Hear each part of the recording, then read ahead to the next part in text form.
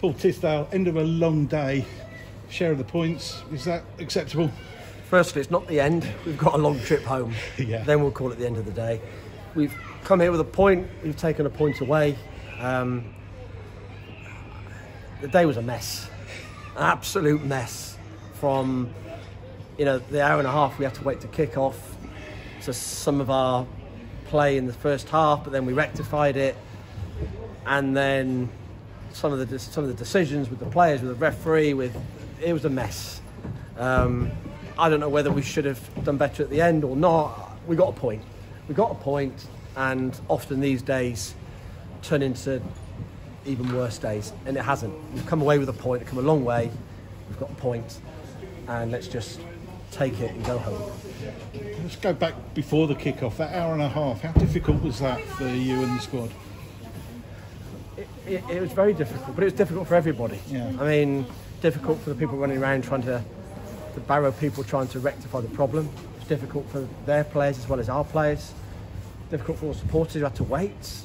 It was a mess, and no one's fault that I know of. And Barrow did extremely well to get the game on, and so well done to them. We all wanted to play it. Everyone was patient. I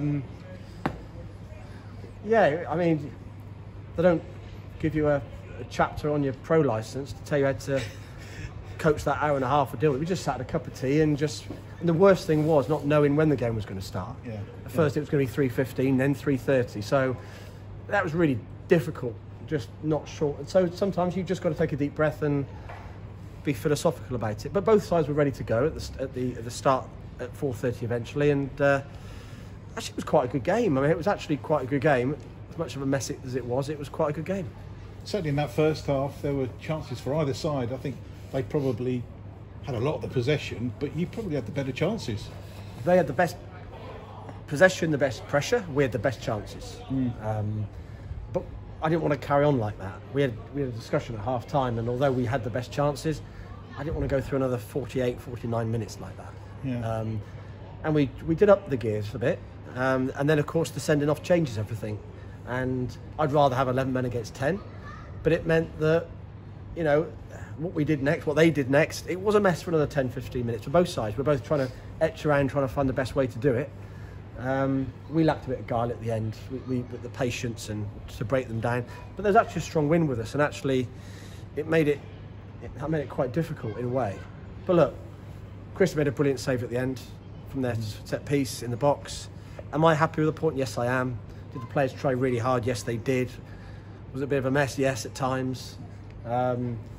Look, we go home and we've got a long trip home, and thank you to those 50 supporters that turned up.